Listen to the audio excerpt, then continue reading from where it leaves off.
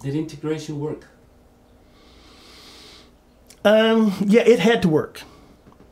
It had to happen. Because as African Americans, we did not, even though we had schools, but they weren't equal. And as a whole society went with integration that left this country, black businesses were just suffered tremendously because now they could go anywhere they wanted to go. But that's one of the reasons, black businesses had to suffer and they've still suffered ever since then. Charlottesville has knocked down the black business district in this city. It's called Vinegar Hill, and it destroyed it at a time when it was still thriving.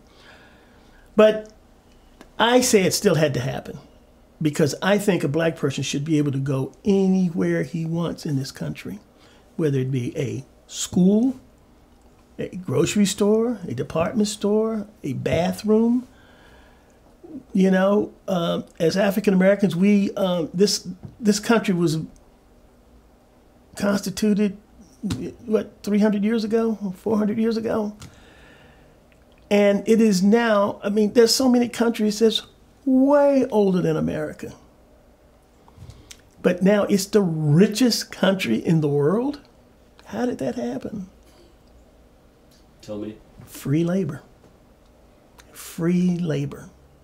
You didn't have to pay anybody. You just gather the wealth. So, I